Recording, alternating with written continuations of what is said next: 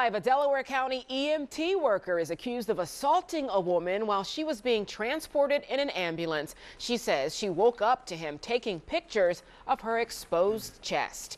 Monday night, the big story on Action News is an alleged invasion of privacy during a medical emergency. The suspect worked for the Brookhaven Fire Company, but officials say he's also been employed in other communities and fears there are more victims out there. Action News reporter Jillian Mealy is live in Brookhaven tonight with the details. Jillian. And we are told that that person is no longer employed by the Brookhaven Fire Department. And both the fire department and the police departments here in Brookhaven are really rattled and shaken by this disturbing incident. These acts betrayed the trust of not only the community we serve, but each and every member of this fire department and our police department. It started here at Med Express on Edgmont Avenue in Brookhaven on Thursday. A woman was experiencing chest pain. She was dizzy and fatigued. She needed to be transported by ambulance to a local hospital. So police say employees here called 911. During the transport, it is alleged that an EMT caring for the victim in the back of the ambulance exposed the victim's breasts and took photographs of her while she was in a semi-conscious state. According to police, that EMT is 24-year-old Kevin Hakeem Presley from Philadelphia.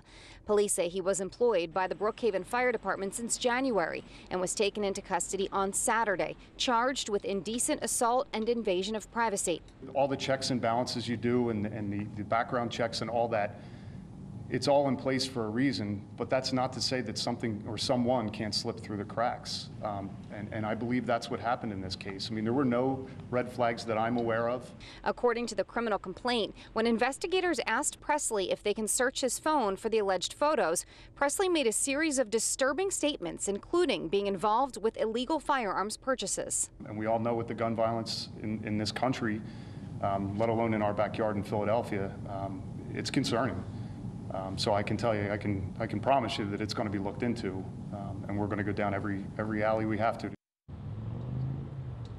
Now, a number of things to note here. ATF says Presley has not been under investigation by them in Philadelphia in the past. I also, in the last few minutes, heard back from the Attorney General's office, who says there are no open cases involving Presley at this point. I reached out to Presley's attorney by phone, who says he has no comment right now. Meantime, police say if there are any other potential victims, they want to hear from you. They want you to call police immediately. Reporting live in Brookhaven, I'm Jillian Mealy, Channel 6 Action News. Shari.